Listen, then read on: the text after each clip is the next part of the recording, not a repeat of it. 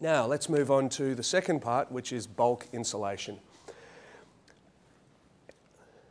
Now, I said there are two types of insulation. I'll just mention very briefly the other type of insulation, which is called reflective insulation, also called sarking, ciselation, or foil. It looks like aluminium foil, and it's not going to help you really in winter. So we can sort of ignore that, push that to the side. What I want to talk about is bulk insulation. That is pink bats. They're not all pink. Some of them are orange. They come in grey, etc. as well, but bats or loose fill. Now, how does bulk insulation work? Well, heat actually conducts through your building, and this is how you lose most of your heat in winter. Heat goes through the walls, well, through the ceiling first, through the walls and windows, and through the floor to a lesser extent. It actually goes through the materials. The way in which we slow this down is by trapping small pockets of air. That's what bats do. The bat material actually doesn't do much, but the little pockets of air trapped within the bat is what insulates. Unmoving air is a really good insulator. Also think of double glazing. Same thing, you're trapping a pocket of air or a vacuum or a layer of argon. Think multi-layered window coverings like multi-layered curtains. Once again, 2 layers of curtain, trapping a pocket of air in between. It's the air that's doing most of the insulating. The other thing I should mention is the greater the temperature difference between, say, inside and outside, the quicker heat will conduct. So in winter, it could be, let's say it's 19 degrees in your living room, it's -3 outside. That's a temperature difference of 22 degrees. So that means there's a lot of force behind that energy moving out of your house. And this is why we need to insulate. Insulation will also help you in summer, but it'll help you most in winter. I've already mentioned that it's all about trapping small pockets of unmoving air, and down here we've got some nice pictures. This is some really well laid insulation bats. You can see they're well laid because there aren't gaps. So gaps vastly reduce the effectiveness of insulation. You want as much coverage over your ceiling as close together as possible as you can do, or as the professionals can do. They should be doing it like that.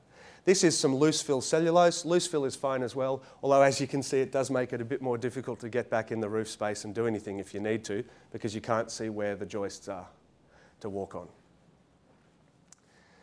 Now, we measure the effectiveness of insulation in what are called, or bulk insulation, in what are called R values. R stands for resistance to conducted heat flow. So just remember, R for resistance, that tells us the higher the number, the better. Have you all heard R2 this and R4 that, R1.5 that? Right, okay, that's what that's talking about. And actually everything around us has an R value. It just tells us how much resistance there is to heat conducting through it. A rough rule of thumb for standard bulk insulation materials is R1 is about 5 centimetres. So R1's about that, R2's about 10 centimetres. A lot of Canberra houses have R2 or R1. R2 will just about come up to the ceiling joists. R3's about that, R4's about that, and R5's about that. Now in this climate, you want at least R4. The standard is actually now R5, but the reason I say at least R4 is if you've got R4, that's doing most of the job of R5. So I wouldn't be spending a lot of money on just upgrading from R4 to R5. If you've got R4 or more, you can leave it, but if you've got less than that, I would be adding insulation to your ceiling. You'd always insulate the ceiling first. The ceiling is the place you lose the most conducted heat.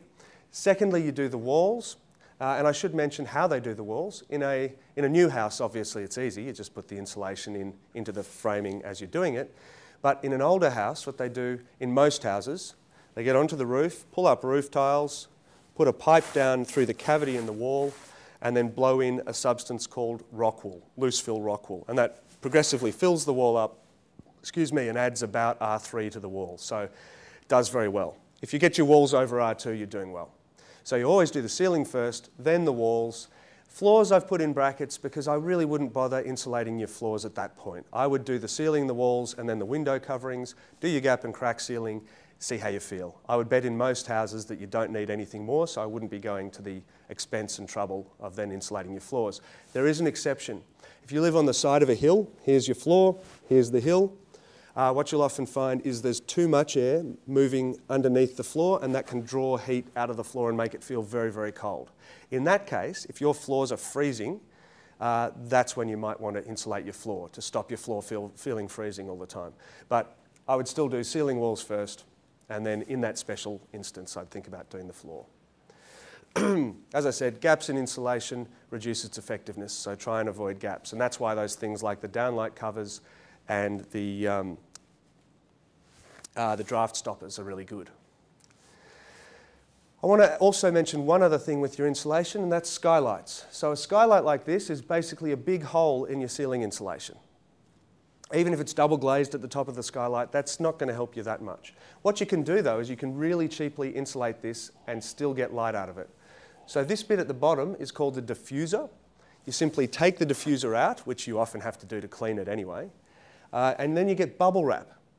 And you want layer, remember I talked about trapping small pockets of air? Well, bubble wrap's a really good insulator because it traps small pockets of air. So you then just put layer after layer of bubble wrap on top of your diffuser until it's at least 20 centimetres thick, roughly the same as your ceiling insulation. That's about R4 ceiling insulation. You could go more, you could go up to 25 centimetres, that would be fine too. It just depends how much bubble wrap you can get and how committed to it you are. But yes, so just layering bubble wrap on top of it, you'll still get light through the skylight because it's bubble wrap and light will pass through it, but you've then insulated your skylight much the same as the rest of your ceiling.